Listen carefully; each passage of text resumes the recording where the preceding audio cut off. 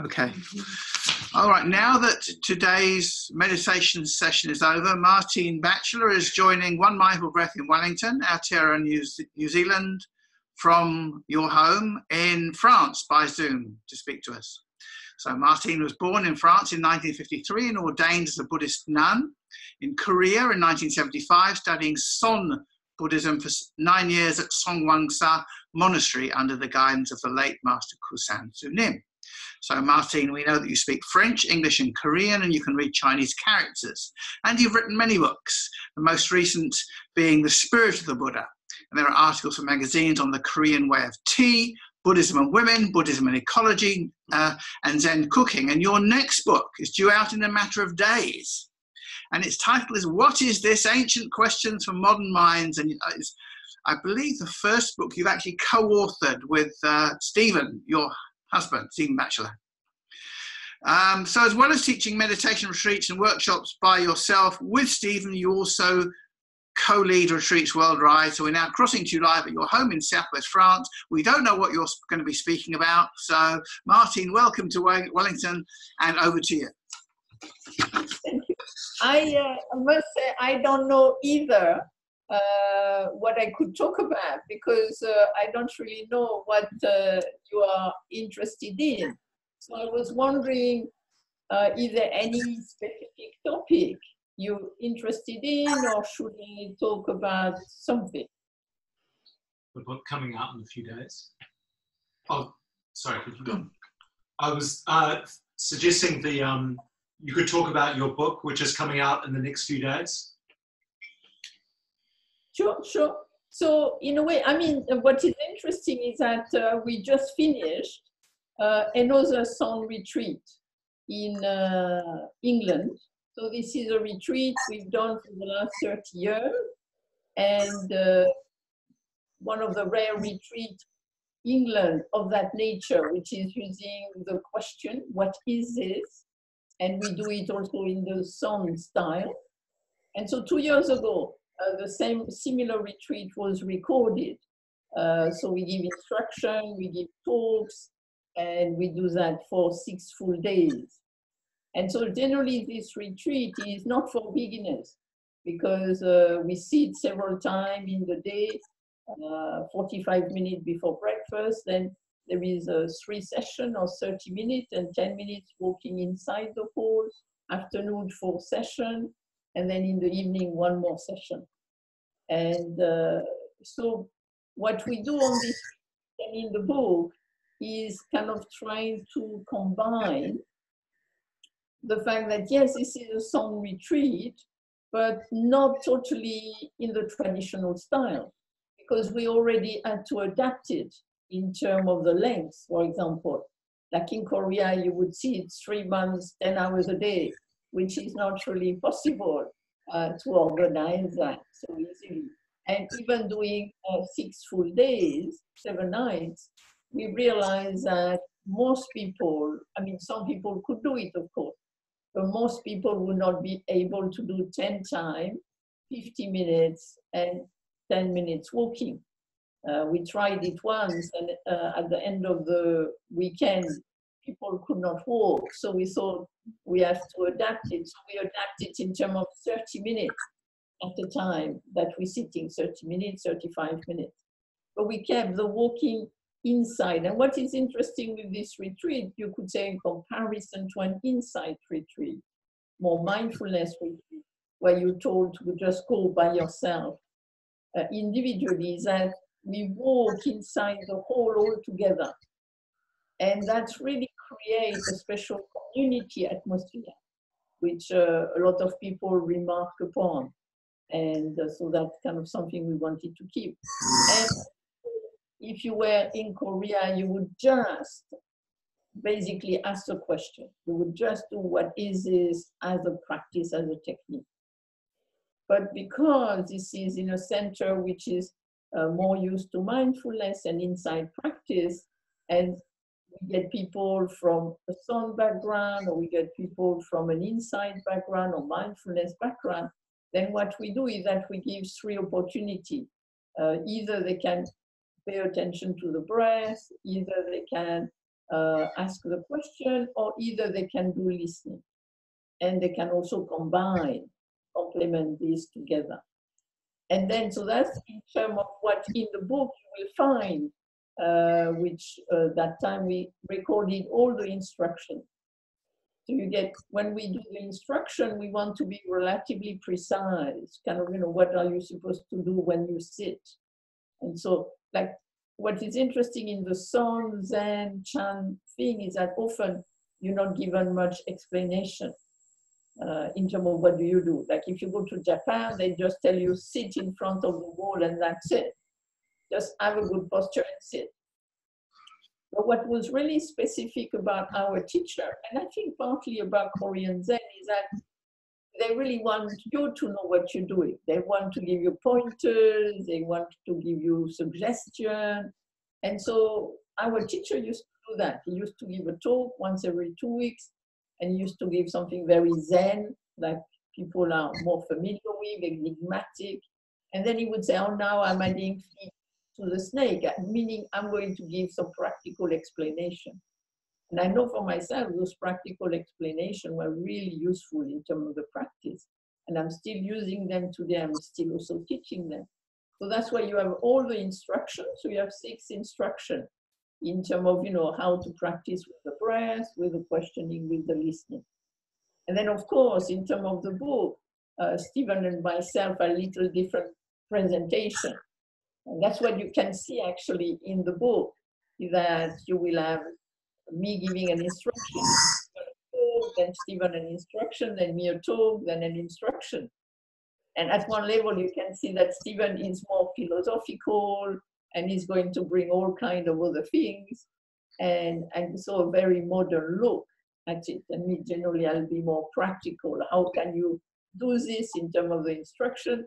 And how can you use this in your daily life in terms of the practice itself, in terms of the teaching? And so you have the evening talks, which again, you find in the book. And again, generally what I do is something which is relatively practical, like talking, for example, about great faith, great courage, great questioning, or talking about grasping or creative engagement, or talking about emptiness, because often this is misunderstood. And then Stephen might have a kind of a larger, more philosophical take on what the teaching means, and maybe connecting them to some Greek teaching or Montaigne or some poets or things of that nature. So it will be kind of a modern, very secular look at the practice. So in a way, that's what you get in the book. The fact that both of us are there, and it's kind of, you see really what kind of the framework of a retreat, which can also be interesting to see that.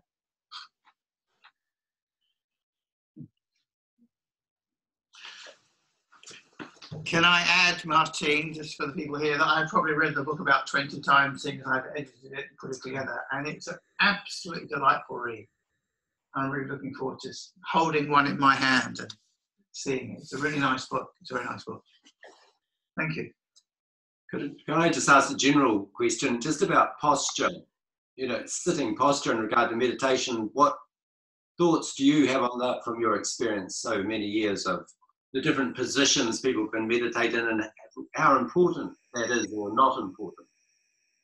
So you see what this you can see according to different traditions, the posture will be more or less emphasized. And what I could say about the posture, you could say that the less thing you have to do in the meditation, so the more bare the meditation, generally the more important will be the posture. The more things you have in meditation, the less emphasis you'll have on the posture. So if you do Soto Zen, silent illumination Zen, like Japanese Zen, then they just tell you to sit, face the wall, that's it, and then they put a great emphasis on posture. What is interesting with the Korean, that it's a song practice, but they put a little bit of emphasis on the posture, but not that much. They just want you to sit there, sit relatively straight, but they want, in a way, sacralize the posture. Or you can have Tibetan Buddhism, and then in that practice, they don't say much about the posture. And some people you can see don't have the perfect posture with them. When with the Soto Zen, they have amazing posture. I always enjoy when I have people coming from the Soto Zen, because the posture is like really. But the thing I have learned as a teacher is that not everybody can have that beautiful Zen posture. So first, the question is, do I sit on the floor? Do I sit on a chair? If you are relatively young, you don't have any physical problem, then yes, you can sit on the floor. And possibly over time, some people learn to do the full lotus, but I don't think so many people are able to do that. And otherwise, you can do the half lotus, or you can do the Burmese posture, or you can, so that's just sitting on cushion. And then you have to see, if you sit on cushion, can I have my leg relatively flat? Or are they going to be a little high up? And then you need maybe to put some cushion. So it's kind of like, what is important in terms of the posture is that you are relatively upright, but not tense, but not too loose, and that you're relatively stable. So you can do this either on the cushion or on the chair. If you sit in a chair, generally I would recommend to sit in halfway on the chair if you can, so that you hold your back yourself, which will keep a more upright posture. But of course, if you have pain in the back, then you might be against the chair, but you really don't want to slouch. This is really what is important. You don't want to slouch. You want to be relatively upright. And so generally you can start the sitting with the, it's like the head going a little, the top of the head going a little toward the sky, and then you settle. Then you can notice, let's say you sit for 30 minutes. Once might be okay, but like on a retreat, you sit several times, and so you get, sometimes more and more pain. And so the question when you sit is, do I get pain 5 minutes in, or do I get pain just toward the end? If you get pain 5 minutes in, then you have to change the posture because you don't want to be in agony. If you get a little pain at the end, then what you have to be careful is that when you stand up, the pain goes. If the pain continues, then you have to change the posture. So what you want to do generally when you sit on the floor on cushion is that your hip, you can have a little slant. And when you sit on a chair also, you want to have a tiny slant of the legs, of the upper legs. So you don't want to have your leg up like this. You want them a little bit down. They don't need to have dramatically down, but just a little down. So there is a little kind of, you have this up, you're able to sit more upright. So that's for the sitting on the floor. If you sit on the bench, what's interesting there is that if you sit on the bench, then it will be better for your back, but it could be worse for your knees. So you have to say what's the weakest part of your body and what you can handle in terms of discomfort. So that's also the thing that some people really love the bench, some people prefer the cushion. Then if for whatever reason you cannot do that on the floor, sit on a chair. And then again, if you sit on a chair, what is important is that you are relatively upright. Also, we have to see that is when we sit, we might have to adjust. So you don't want to move all the time, but you might want to adjust your posture because sometimes you tense up and then you want to relax a little bit. Sometimes you flop and then you want to become more upright. Then you have the question of the hands. So sometimes you can have it in the traditional posture like that, but only if it works for your physiology. So then you can have your hand on your knees or just in front of you. That's again, what does make me feel so comfortable that when during the sitting, I don't have to think about it. Then you have the eyes. And then some people suggest some tradition, you close the eyes, some you have the eyes half open, and some you have the eyes wide open. Again, it's not sacred, it's what works. Personally, I would recommend if you're a little agitated, you can close the eyes a bit. If you're sleepy, don't close the eyes, keep them a little open. And if you're really sleepy, have them wide open. So again, what works for you, and as long as they're not tense. So that's what I would say on the posture. That you want to have a posture which is bright enough, alert enough. That's the one thing that you want to go, but according to your physiology. Thank you. Thank you very much. Hi, I'm just off the screen, but last time you spoke about creative awareness, and I thought that was really interesting because I suddenly realized that perhaps I'd limited myself with a bit of philosophy and so on, and I saw a different take on things, which was really, really interesting. But I couldn't find out much more information. I raced around on the internet, as I normally do. What would you recommend to find out a bit more about that? About what? Oh, sorry, creative awareness. Creative awareness. Okay. So the problem why you can't find anything on it, I am one of the rare people who are using this term. I kind of created the term, and I'm not aware of anybody else possibly using it. So if you want to know more about it, generally you have to listen to my talks or read my books, because I'm one of the person talking about it. And the reason I decided to use this term was because it seemed that to me, I connected very much to the meditation. Because when I look at meditation, I think, what are we doing when we meditate? And so we are, as I very likely talked about last time, we try to anchor, and we try to do experiential inquiry, looking deeply or questioning. And personally, I feel the anchoring leads us to be more calm, more spacious, and kind of diminish the automatic habits. And then the experiential inquiry helps us to be a little brighter and alert.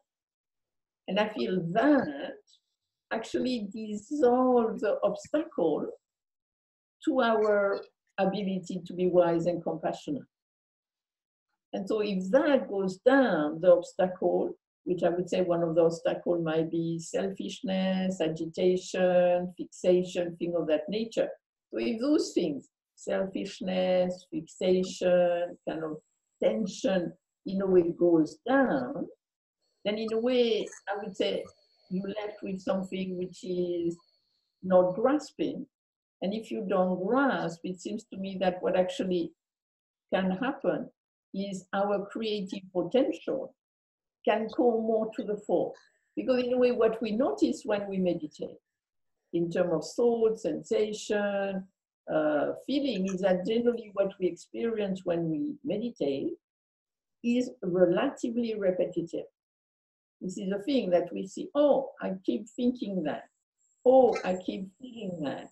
Oh, I keep having this kind of sensation.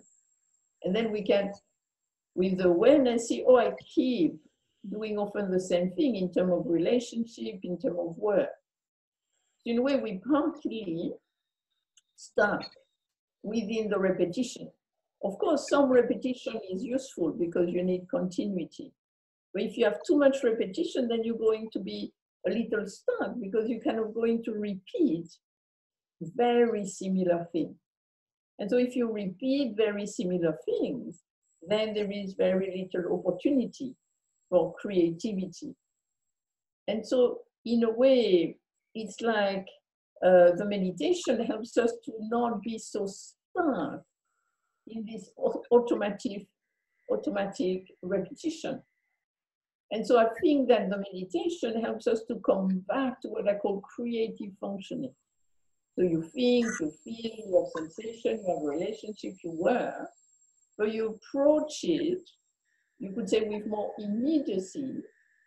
And also there is more possibility for creative potential, creative awareness, because we're not going on so much on automatic. Because often we will do something because I have done it in the past, and I'm going to do it in the future. But not necessarily so, because if we bring freshness to the thing, then what is required right now, what is appropriate right now? So if we go to meet somebody we're going often to meet them like how we saw them a week ago or a month ago. But you have changed. From a month ago, you've changed. Even from a week ago, you could change. Because a week ago, a month ago, you could have been very stressed or very happy. And then you go, like, you know, you could, a month ago, you could have met your friend and they were in such a good place and fantastic. And you said, let's meet again. Let's have, you know, a good time again. And then you meet again and they're in a really bad place. And you might be also in a bad place. And so the two of you might be like kind of lamenting. Instead of you had that vision, we're going to have such a fun, light time.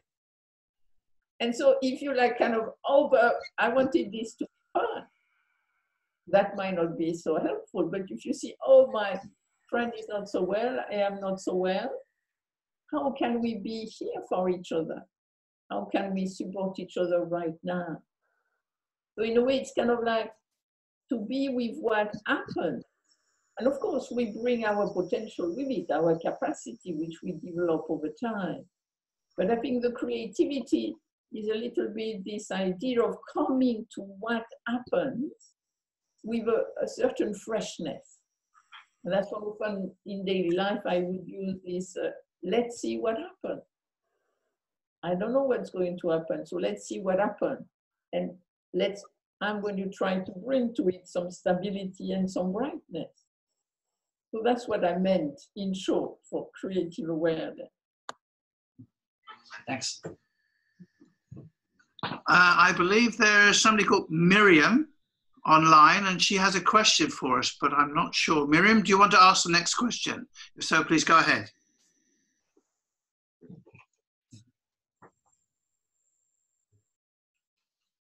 Hi, can you hear me? Yes, we can hear you, Miriam. Okay, yeah, hi there. I don't know how long ago this meeting started. I think I came in at the right time, about 20 minutes ago, is that right? Right, yeah. Oh, yeah, fine, okay. I was just wondering about how troubled one should be about understanding, like I'm relatively new to this, and I find it very confusing that there are so many different types of meditation. I can't always identify which traditions they belong to. Sometimes they appear to go by the same type of meditation seems to go by several different names. And I'm just wondering, you know, how troubled or not I should be about any of that. You know, what do you recommend for someone who's relatively new to meditation?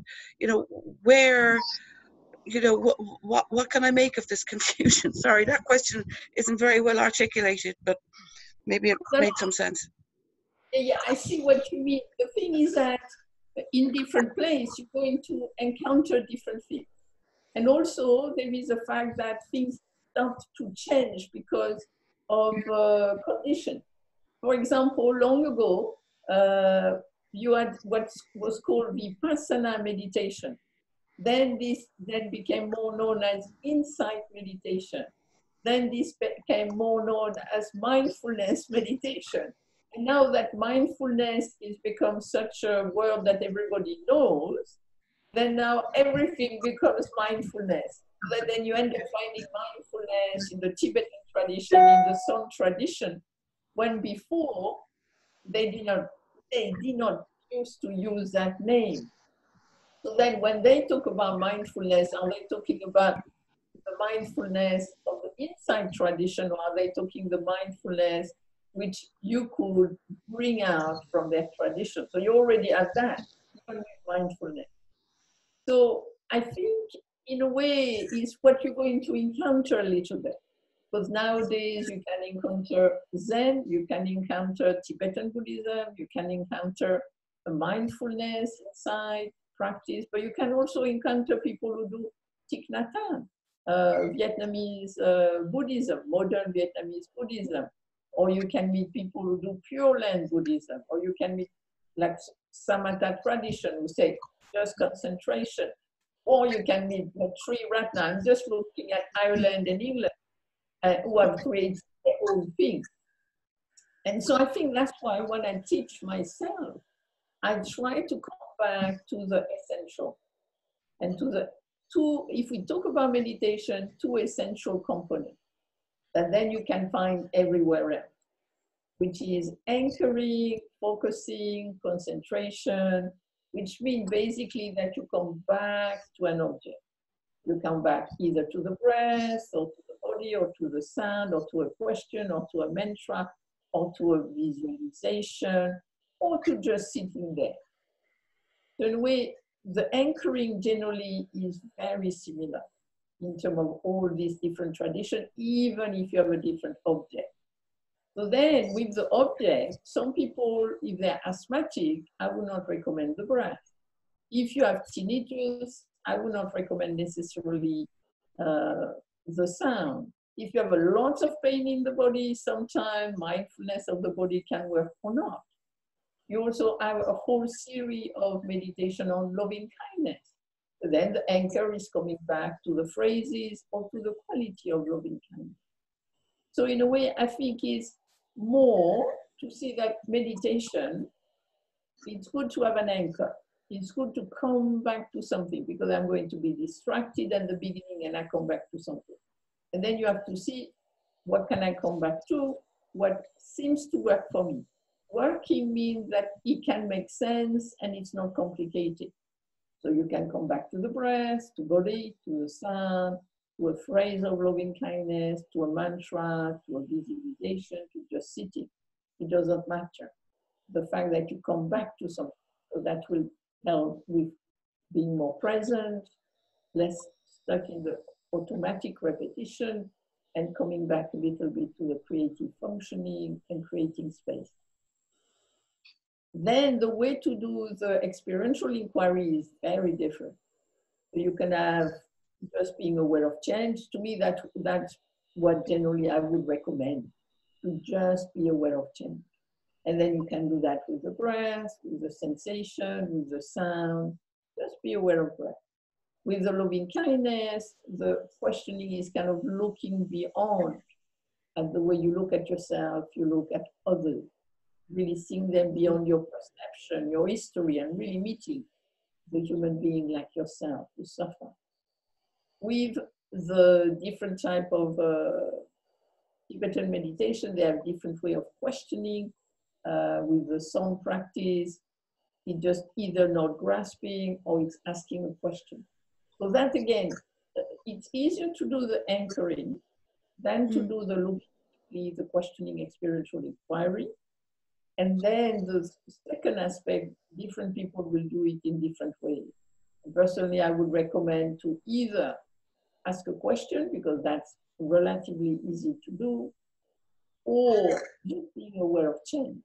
And that will bring that element within the practice. But again, that can be done in so many different ways.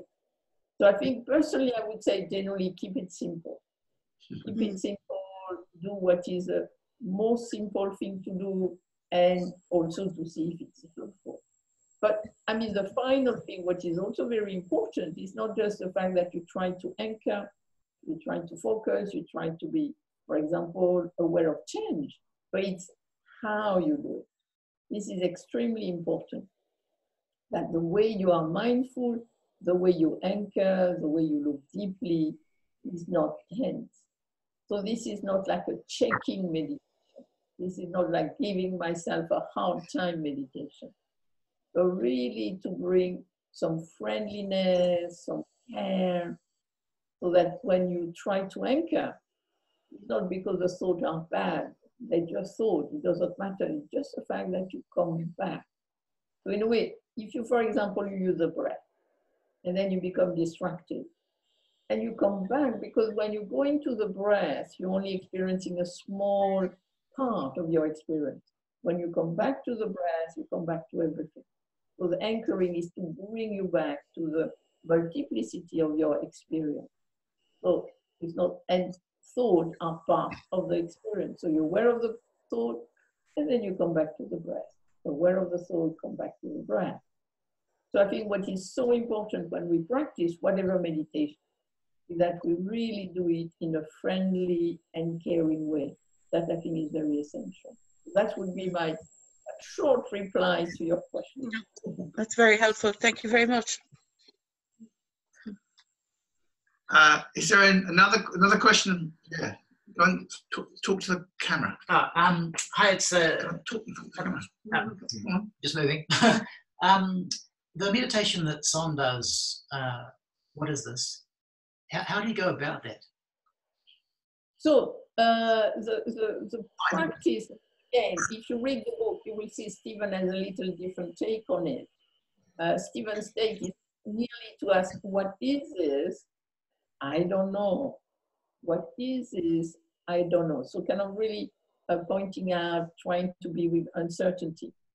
Personally, if I look at the schema that I presented of anchoring and questioning, the question, what is this, becomes the anchor. So you ask, what is this? But you have to see that when we do ask this question, this is not the practice of answering. We're not looking for an answer. This is really a practice of meditation to develop a certain type of flexibility, of creativity, you could say. And so you just ask a question for its own sake, and what you're trying to develop is a sensation of questioning in the whole body and mind. So in a way, you're trying to become a question mark. So you ask, what is this? So the anchor is the fact you come back to the question again and again. But you're not repeating the question like a mantra. What is it? What is it? Not at all. You ask a question because you don't know. What is it? And you could say you can do it in two ways. One way is to throw the question to the moment. What is this? In a way, asking, what is this whole moment? And open totally to it, because you're not fixing anything in it. Because generally we are in the moment and, oh, this or that. With this question, it's more like saying, what is this? And really opening to the whole moment. Or you can ask, what is this, with the breath?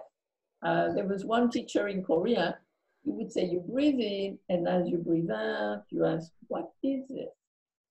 You breathe in, and as you breathe out, what is this? And so when you ask the question, what is this, not with the breath, you ask a question, what is this? And there is a little sensation of questioning. And when that goes, then you come back to what is it. And so what we have to see is that, like any practice, it might suit some people. Some people really like it because it really brings brightness. And some other people, they, what is this? What is that? Why I'm asking this stupid question? Then if you feel like that, you better not do it. Some people, they ask, what is this? And immediately it gives them lots of thought. Then don't do it very much.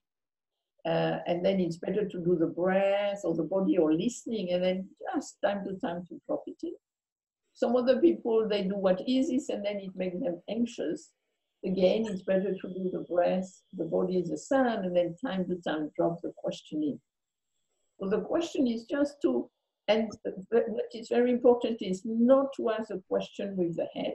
We're not, what is this, and tensing up around it. But we try to bring the question into the belly. So it's kind of nearly like with visualization, visualizing the question in the belly and asking the question from the belly, so that there is not this energy in the head. So that's, in short, how to do this question. But when the book comes out, then you get all the explanation. Thank you very much. Anybody have any observation or questions, either here in the room or amongst our audience around the world? Miriam's in Ireland, I don't know where anybody else is. I have a question. What led you to your practice, and did you meet your husband or partner through the practice, or like is it a shared interest that you've found together, or did you meet both? So that's very personal, so don't feel like you have to answer that. Right. Actually, I decided to become interested in meditation because I read at a friend's place a book on early text from the Buddha. And in it, because at the time I was very into politics, wanting to change the world. And then in the book, the Buddha had this kind of phrase, before you want to change others, maybe you should change yourself. And I thought, this is a good idea. I mean, I can tell myself, don't be egoist, don't be jealous, don't do this, don't do that. It had no effect whatsoever. So I thought, he has a point. If I cannot change myself, how can I change others? So I thought, yeah, meditation would be a good idea to work with my habits, and then I'll see if I can help others. And in terms of meeting Stephen, I mean, I became a nun in 75 in Korea, and Stephen became a monk in 74 in India. And then after studying for 4 years, for quite a few years in India and then in Germany, he wanted to do some practice. But he did practice in Tibetan Buddhism, but he wanted something a little different in terms of practice. And then a friend of his just was traveling through Korea. I showed him around. And then he said to Stephen back in Germany, I think he was at the time, I found this place, Buddhism, the meditation is very interesting. Maybe you should check it out. And then so Stephen came to Korea to study the practice of questioning, actually, because it really was interesting for him. And then I was one of the foreign nuns left, actually, because there were lots of people before me, then they all left, and then I was left. Stephen arrived, I showed him the ropes, and then more people came after that. So basically, over time in the monastery, we both had similar interests. But we got to also know each other because I was the one who had been there the longest, and after a while he was a guy who had become there the longest, and so we worked together to help other people. Well, thank you. Good. Maybe we'll stop here. I think so. Thank you, Martine. That's been a very interesting session. I realise it's just completely off the cuff, and that was very rewarding. Thank you to, I think there's another 3 people around the world somewhere who's listening on this, but I have no idea who you are. Thank you for taking part. And thank you. Just to say that on Monday evening, New Zealand time, we're going to be having our usual one of our twice monthly meditation sessions. So please have a look at onemindfulbreath.org.nz under the events page and join us if you feel like it. So thank you very much, and thank you, Martine. And sorry, Ramsey. What? Ramsey, could I just ask you one question? Can I invite other people to come to that session? Of course you can. Of course, okay. Yeah. Very welcome. Yeah. Okay. Thanks very much. All right. Okay. So bye-bye. Keep well. Thank you very much, everybody. Thank you. Bye-bye. Bye. Bye-bye.